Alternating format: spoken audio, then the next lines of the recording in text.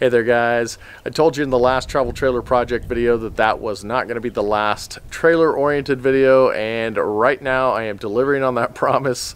Although this is not a travel trailer, you can see it is a horse trailer. I got it for Marley's Mustang project and it is far from ideal, but the price was right. And I just need to do a few little repairs and make one slightly big modification, and that's what I'm going to do in this video. As it stands right now, this trailer is in pretty good shape. It just needs some new tires because the tires are old. I'll probably change the bearings, repair or replace some of the lights, maybe add some of my favorite gray paint. But really the biggest thing in this video is that I want to remove the divider that is right there where those little half doors latch to, because number one, we just don't want the divider in there.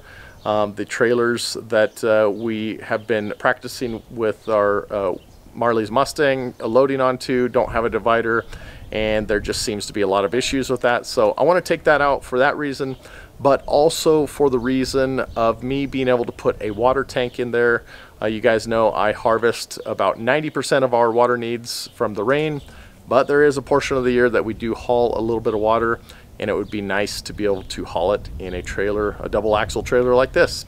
So let me just give you some clips of the trailer, and then we will get to building this new door and doing whatever else.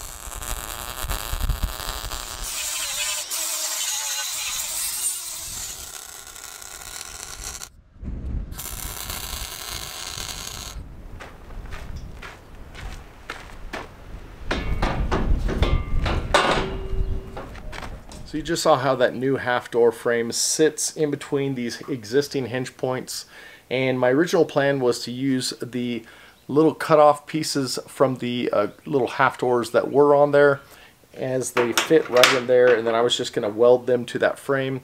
But I started noticing that these existing hinge points are pretty badly misaligned, so I think I'm just going to cut those off and use some existing barrel hinges that I already had on hand. It's the same concept, they just fit inside there. You weld one side of the trailer and the other side to the door, and you'll see how it works in just a second.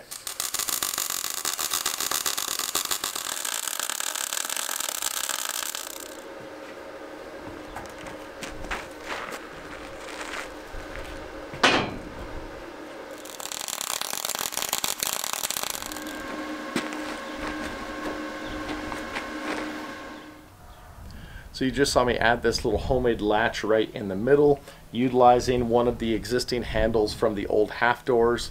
And I just kind of made a little angled piece, so when this comes over, it kind of clamps the door down and it can't open. And you may also notice that I added a piece here, and those correspond with the existing hinge points from the the old doors. And what I plan to do, this is just an example, is have some long trailer hitch pins that will just slide there as locks, one up there and one down there, as well as this will latch around a little hook that I will add once I get this sheeted. So anyway, that's what that is. I'll give you a couple clips up closer.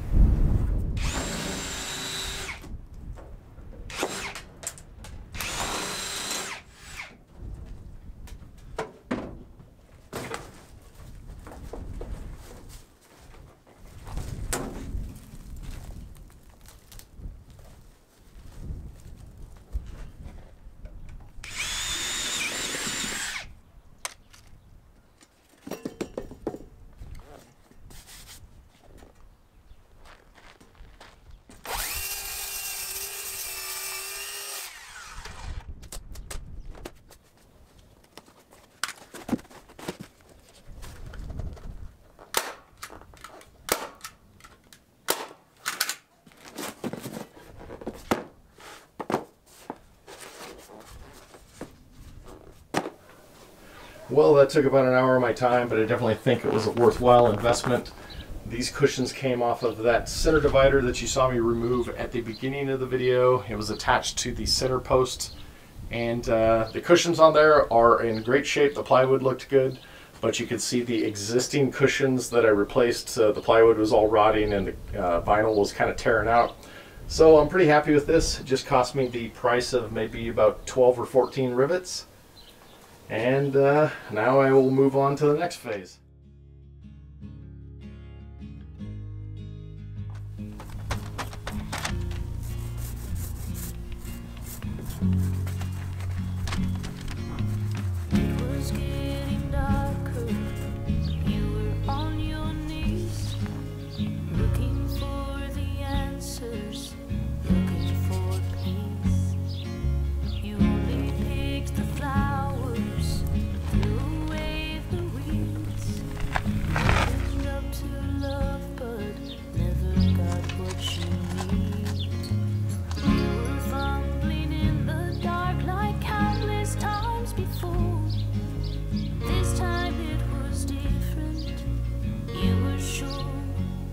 Close your eyes to the breath. You found the light, got up again. You found His grace for the pain, and just like that, the pain was washed away. You called His name.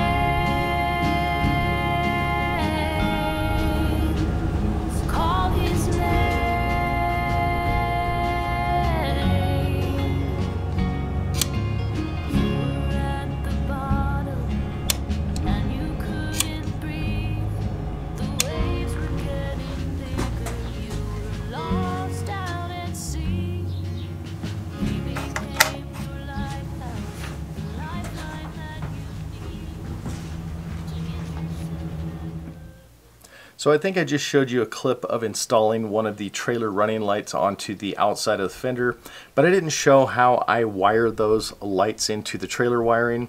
And the process is pretty simple. Usually for trailer lights there's going to be one ground wire that goes to the steel of the trailer, but in this case those lights are ground simply with the rivets that I used to mount them, because there's a little contact that goes through the mounting hole. So basically all there's left to do is connect the hot wires, and for this I simply just use a wire stripper, strip off about 1/4 inch of the wire, and then I use a butt connector. In this case this is a heat shrink one, and I simply connect it.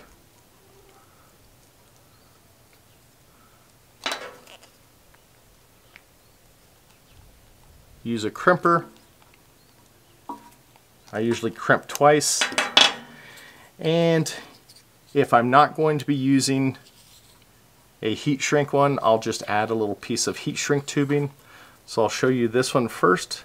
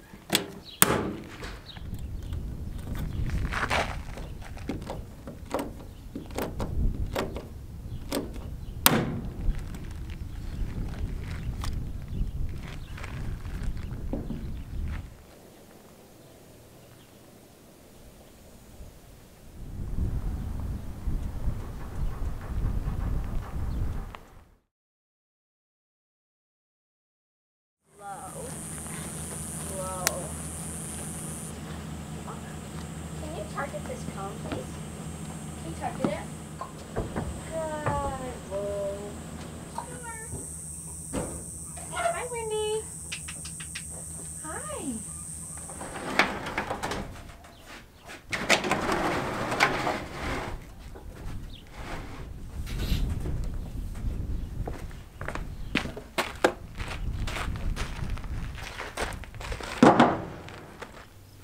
Alright guys, well I think that is going to conclude this trailer refurbishing project, at least for the time being. Hopefully you guys who love my use of aluminum will be pleased with the diamond plate I added on that door. I'm not totally sold on it. I think I would have preferred to have the white painted aluminum that I used on my travel trailer project. but I just simply did not have enough of that, and I didn't want to have to buy a full brand new sheet of that because it's pretty expensive.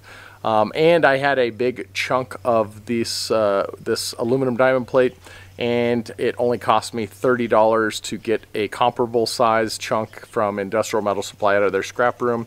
So this was essentially the cheaper option, but also if somebody's driving behind us with their lights on bright, hopefully that'll serve as a little bit of mitigation.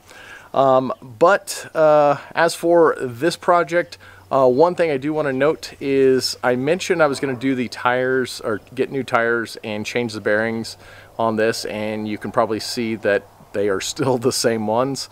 And the reason for that is because when I started calling into town to look for tires, all the tire shops had plenty of the very expensive tires, and I'm looking for not the cheapest, but definitely like a mid-grade, and they would have 2 or 3. So I think what I'm going to do is I'll just order some from like Costco or Discount Tire, and whenever I get them in, maybe I'll make a separate video and maybe show Marley how to change tires or change bearings, something like that, give her some skills. And I think that's it.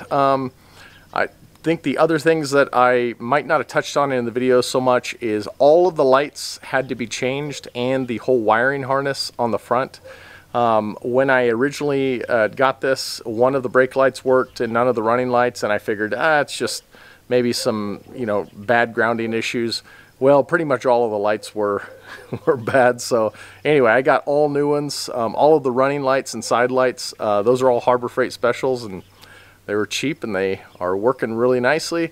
And I don't know what else I was going to cover, but the biggest portion of this project, which was taking out that center divider, as you can see, it will serve obviously as a horse trailer, but it will also serve as a water trailer, so I can put that IBC tote in there for the dry times of the year, which are right now before monsoon season. So the occasional times that we do haul water, I'll have that as an option. And then for those of you who want to know videos that are upcoming, because I know I've had a little bit of a drought here, if you look behind me, some of you may realize there's my rain tanks. The tan one is the rain tank, the other tanks are the clean tanks. And I used to have a pump house right there, and I tore it down and I extended the concrete slab because I'm going to build a bigger one, reroute all of the piping so that I can incorporate a water filter system. And then another video that will be pertinent to rainwater harvesting is going to be an IBC tote rainwater harvesting system bound off of the horse barn. Kind of very similar to the goat project that I did a while back. I'll have a first flush, and I will show connecting all that, which I didn't show all of that in the goat one. But anyway, it'll be the same concept, but it'll be double size. So as always, I appreciate you guys watching. Give me a thumbs up if you like this. If you want to check me out on Rumble or Odyssey, watch on different platforms, definitely do so. And as always, I appreciate you guys watching, and I will see you next time.